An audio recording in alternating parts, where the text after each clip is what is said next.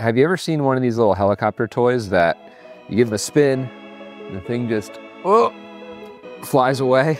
I loved these things growing up, so I got my kids some, although I think I played with them more than my kids did, which got me wondering how high could you make one of these things actually go? And being a competitive male with access to CNC machines, I took that idea way too far, making basically the Formula One version of one of these helicopters. It looks pretty different, but it works the same way. You spin it up and let her rip. Although, spoiler alert, I did not find out how high you can make one of these go, because I made a gigantic design error with this thing. Let's just say it's really good at uncontrolled flight into terrain. Oh gosh. But even though I didn't achieve my goal, it's still a really cool helicopter, chock full of cool mechanics, interesting physics, and egregious design errors. So join me as we see how far we can push a cheap novelty made for children. These helicopters are really simple. You spin them between your hands, which stores up kinetic energy in the propeller, which blows air downwards, generating thrust, and they fly up.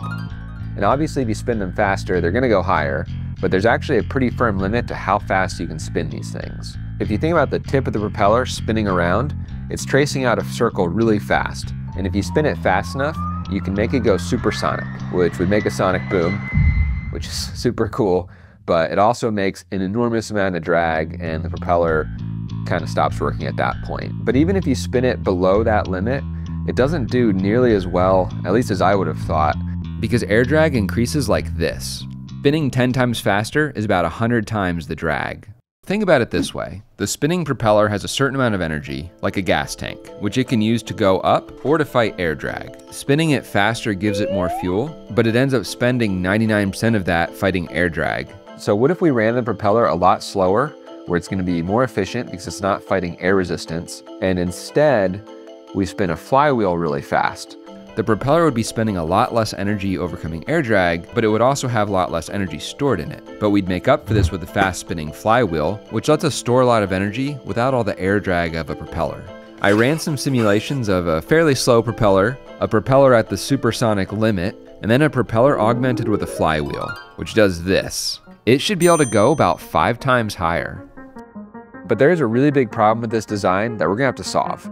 We're gonna have a big propeller with a flywheel attached to it, which is basically a chunk of steel. If it goes way up into the sky, it's gonna run out of energy and then just fall down like a brick, which is super dangerous, and it'll also pretty much destroy everything when it hits the ground. My original plan was to have a parachute that it would deploy when it topped out, but if you think about it, this thing is gonna be spinning and doing who knows what. It's hard to imagine the parachute not getting tangled up and everything, and it's still slamming into the ground just with a parachute wrapped around it.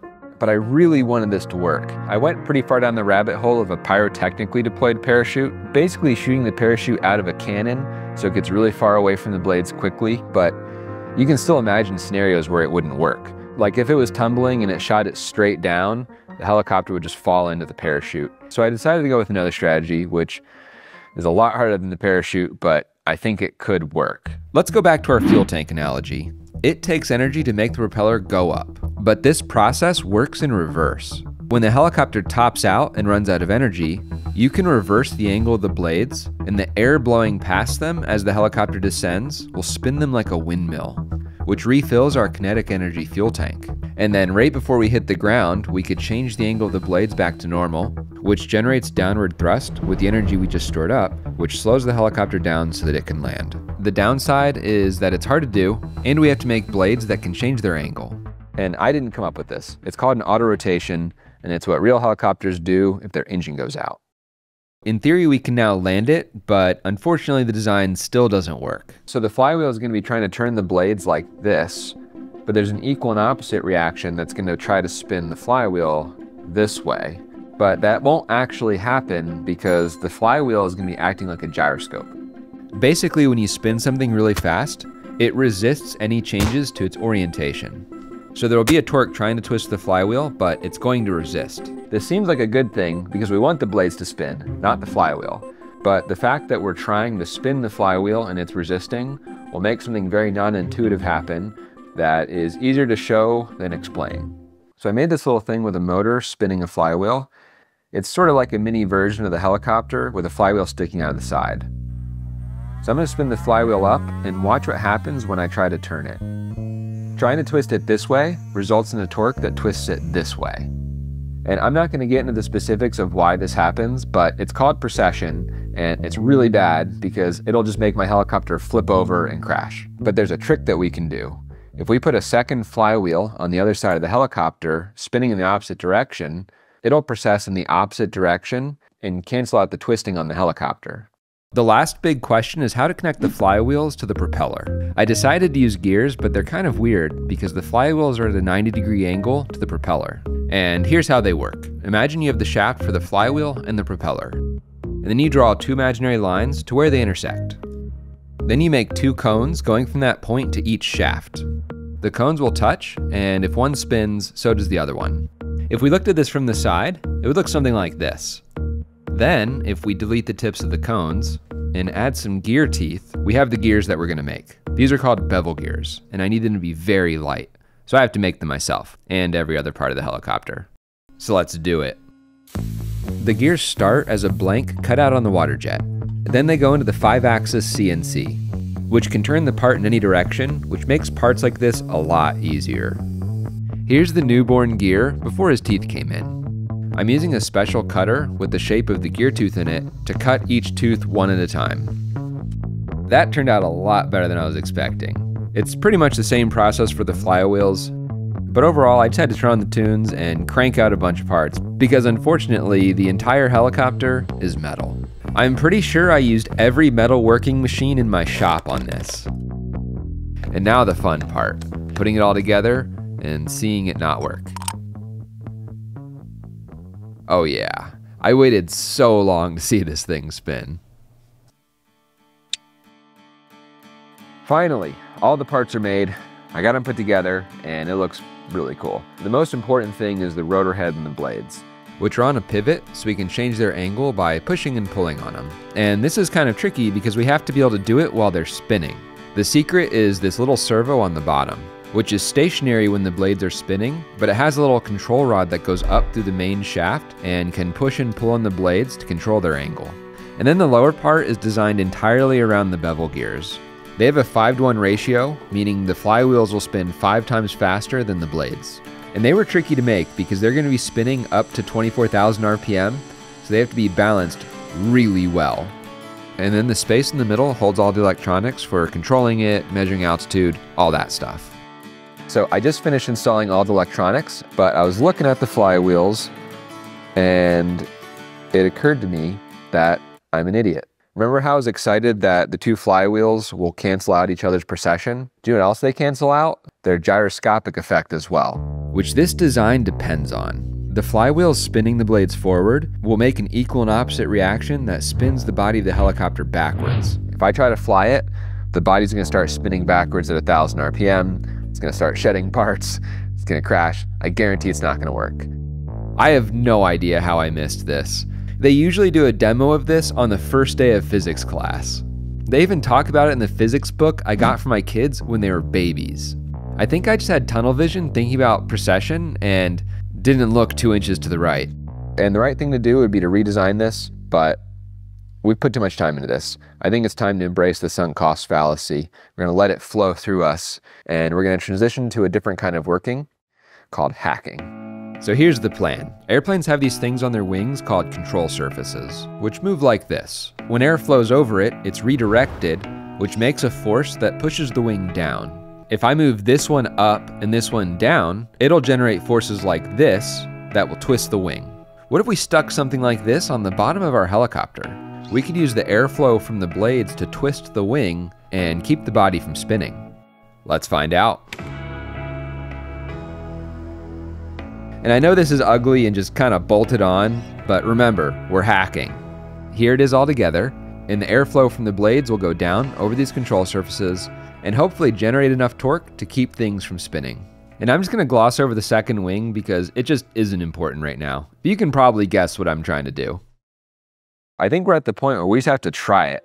But before we can do that, we need something to get these flywheels spinning really fast. This turned out to be a bit more complicated than I was expecting, and it kind of turned into its own whole project. And the result is this dock thing, which the helicopter sits on, like this. There's a motor on the side with a special coupling to interface with the flywheel. And then there's a little computer that controls how fast it spins everything up. And it will slowly ramp the flywheels up faster and faster. And when everything's going fast enough, it releases a trigger, which quickly pulls the motor out of the way so the helicopter can fly without hitting anything. It communicates with the helicopter over this little breakaway cable. The little computer tells the helicopter that it's good to fly, and if it's flying autonomously, it'll take off to the heavens, or I can start flying it with an RC controller. So it's time to do some testing, but I really don't want to. I've just been putting it off because I'm too afraid of what's gonna happen. But I came up with a scheme that's relatively safe. I'm gonna have the helicopter held down with these guides. They'll kind of let it fly, but they'll keep it from tipping or doing anything totally crazy. I have it set up so that when I press this button, the helicopter will spin up, and I've got this piece of polycarbonate to cower behind because it just seems like a lot of ways it could violently disassemble itself directly into my face. So let's see what happens.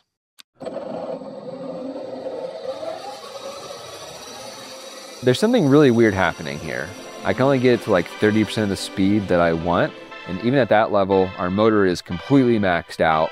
We're melting wires, burning up speed controls.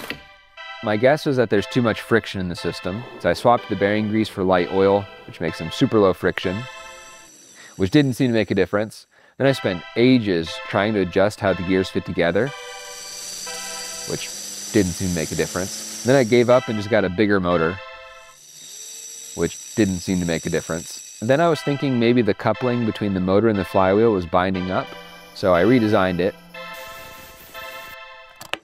but it didn't seem to make a difference. Then I gave up again and got an even bigger motor, which didn't seem to make a difference. And then it finally clicked. It's the flywheels. It's so obvious. I don't know how I didn't see this. So as this little flat part of the flywheel spins around, it's pushing air out of the way. And I just ran the numbers on this, and it's astonishing. To spin the flywheels at 20,000 RPM, it should take about 20 horsepower, which is a lot of horsepower. Now that we know the problem at least, it's pretty easy to fix. I'm sealing them up with a super light heat shrink film. There's no more big flat surface that we're dragging through the air. It's just a smooth cylinder. Think of spinning a paddle wheel in water versus a smooth cylinder. It's way better. So let's see if it works. 3, 2, 1, liftoff. We have a liftoff. 32 minutes past the hour. Liftoff on Apollo. It is finally flying, at least an inch, but it's lifting itself under its own weight. Although I can't really test the control surfaces with these retainers, so I'm gonna take those off. We're gonna put on training gear, which is kind of like training wheels for a helicopter. It makes it harder to tip it over. I'm just gonna fly it manually with an RC transmitter. Here we go.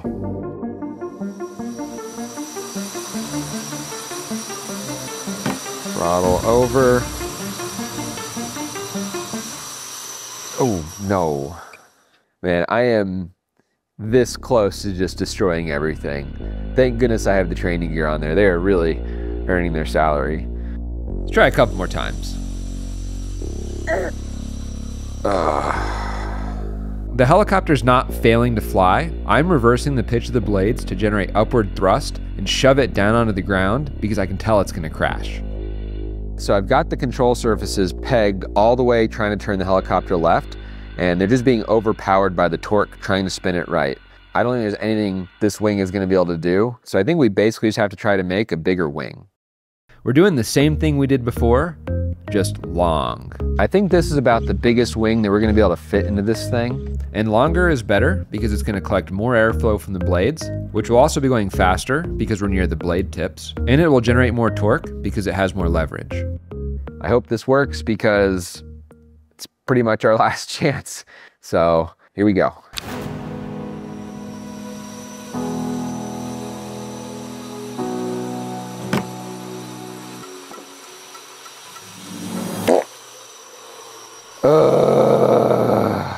Come on. The more lift you generate, the more it torques the body of the helicopter. So I'm giving it just enough thrust to barely lift the helicopter, which is the best possible case, and the wing is still being overpowered by the twist. Man, that sucks. I just don't think we're gonna be able to solve this spinning issue without a complete redesign and rebuild. So let's tentatively call this part 1, but we're still not done here. I mean, we've flown it, what, 6 inches? We gotta take this thing out and just go for it. I'll get the wife to come out. Hopefully she'll even be impressed if she doesn't realize how messed up it is. It's midnight right now, so tomorrow. Doing it live. All right, 6 a.m. and I'm riding my bike because I thought it'd be interesting to show you what I do every day. My routine is, I think, the most important thing that I do. It always starts with exercise, and it is insane how good this is for my brain. Whew. Once I'm done with that, I sit down and spend 30 minutes learning something new. And it is crazy how much you can learn if you do this consistently. It's how I've picked up a lot of my skills. And it's also why I'm a huge fan of this video's sponsor, Brilliant. Brilliant is a tool that's designed to help you learn technical stuff, and it works really well. It's why I've been talking about it for years. It'll take a technical subject like AI and present it as a series of interactive lessons, which have you working with real data and solving actual problems. So you're learning by doing, which is just the best way to learn. And it's so much more than AI. They have literally thousands of lessons across math, science, data analysis, programming, all kinds of stuff. And it'll take these complex subjects where it's hard to know where even to begin and break them down into a series of bite-sized lessons that build one on top of the other, which is really good for learning a bit every day. So you can probably see why I like this so much. And it is shocking how the knowledge compounds. It doesn't feel like you're doing that much day to day, but do it for a month and suddenly you know calculus. It's crazy. So if you want to learn a bunch of interesting technical stuff that's going to level up your problem-solving abilities, or just maybe relearn the math you forgot from school, you should check out Brilliant. You can try it for free for 30 days. Just go to brilliant.org/stuff made here. You can also click the link in the description or scan the QR code, and you also get 20% off an annual premium subscription. And that's it. Thank you, Brilliant, for sponsoring this video, and thank you for taking the time to check it out. All right, the time has come to give this thing the beans. So what do you think this thing is gonna do? I think it'll fly up really high and be awesome. That's what you think? That's what I think. And then it'll land and pieces will break off. This pup's gotta fly. Man, I'm nervous. This is a lot of work that's about to be probably destroyed. Yeah. All right, hit it. Man.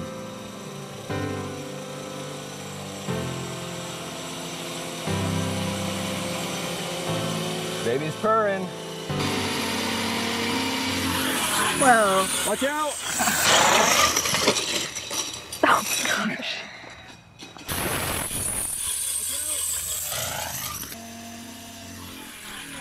Watch out!